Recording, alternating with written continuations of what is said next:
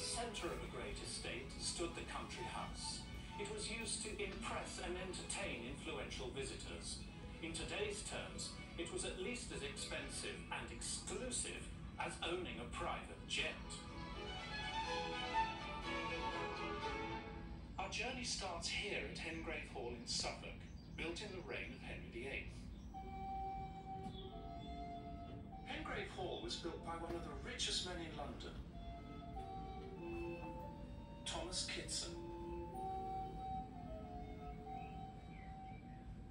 Hengrave was Kitson's main country residence. It is laid out around a courtyard, typical of the Tudor period.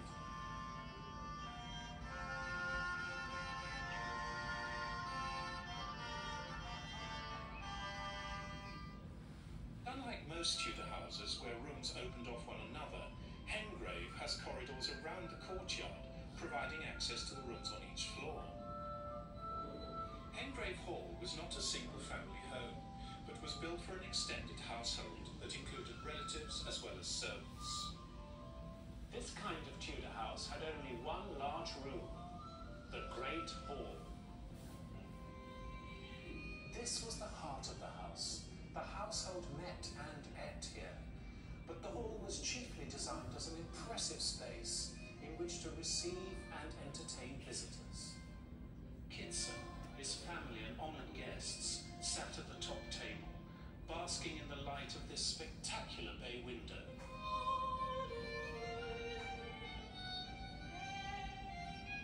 In itself, a major status symbol. But if Kitson could display his wealth through glass, so could others. Hardwick Hall in Derbyshire is one of the finest surviving Elizabethan houses. Its masses of glass and huge height were extraordinary for the period. It was built about 70 years after Hengrave by the celebrated Bess of Hardwick, Countess of Shrewsbury. This house is her vision and is signed with her initials, Elizabeth Shrewsbury, all along the top.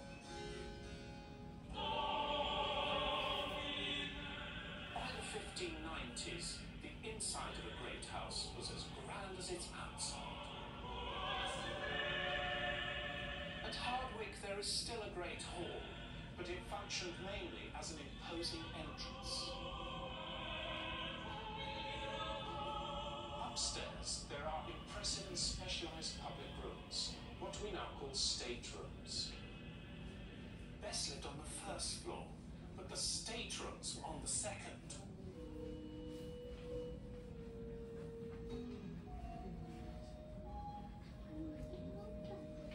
Guests were brought up this beautiful stone staircase to the magnificent high-grade chamber. This was the ceremonial centre of the house, where Bess received them. The chamber, at least 3 times the size of the Great Hall at Hengrave, is lavishly furnished with a set of Brussels tapestries.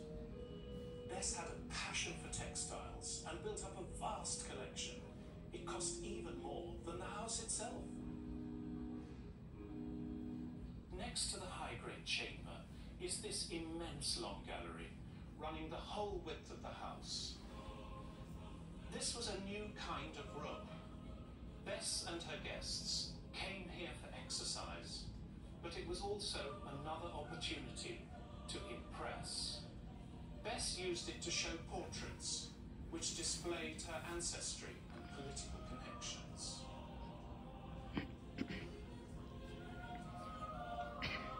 Surprisingly, there are even rooms on the roof.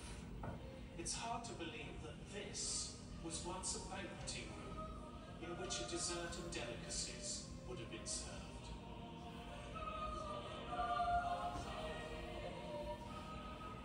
From here, Bess and her guests could enjoy the view of the deer park and all that she owned.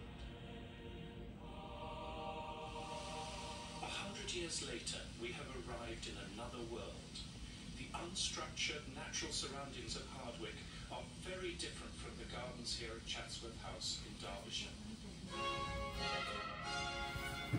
This was the Baroque period when gardens were changing on a grand scale. Their design was now being considered alongside the house.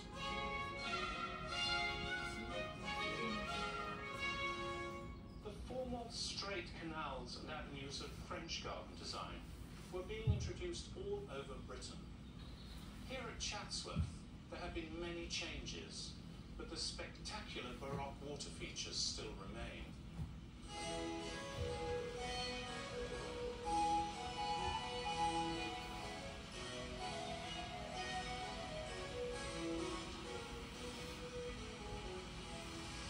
Water was everywhere.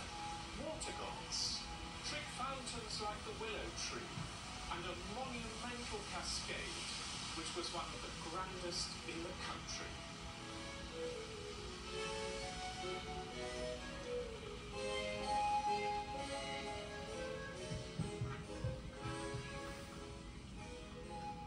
However, the house itself was always the main focus of the garden, and from all points of view, your eye was led back to it. To explore the inside of a Baroque house, we've travelled 100 miles to Benningborough Hall near York. Like the gardens at Chatsworth, the layout of this Baroque house was dominated by straight lines and symmetry. During the Baroque period, specialised rooms were grouped together into sets called apartments. These were formal rooms occupied by important guests or the owners of the house, and they worked like a home within a home. On the ground floor of Benningborough, there are 2 apartments. When an important guest stayed in the apartment, people could come to pay their respects. How far they were allowed into the apartment depended on their social status and on their relationship with the guest. So most people never got beyond this large reception room.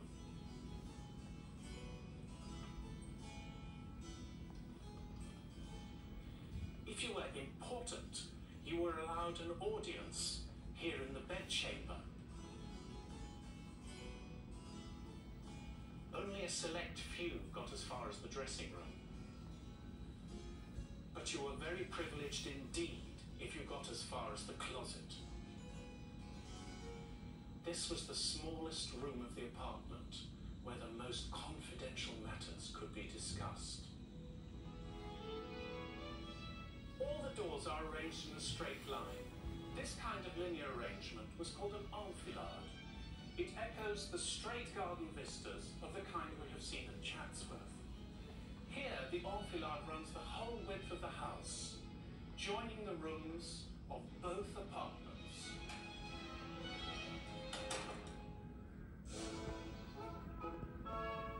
In 250 years, we've come from Hengrave, with only one major room, through the development of specialised rooms at Hardwick, to the formation of the apartment at Benningborough.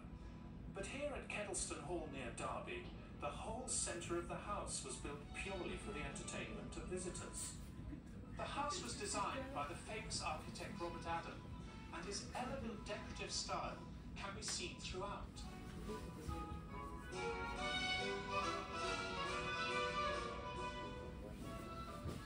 The family's private rooms and service areas are separated into 2 symmetrical wings at the ends of curved corridors. Thank you for visiting the viewing. We're now taking last orders in our cafe, and the shop will close at 5:30. Please make your way there now if you wish to make a purchase. Thank you. Thank you for visiting the viewing. We're now taking last orders in our cafe, and the shop will close at 5:30. Please make your way there now if you wish to make a purchase. Thank you. Robert Adam took the most impressive elements of ancient Roman and Greek design and translated them into a modern English setting.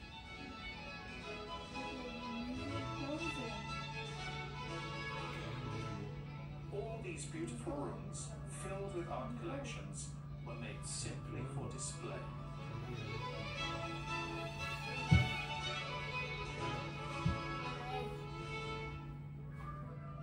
This display of wealth wasn't limited to the house.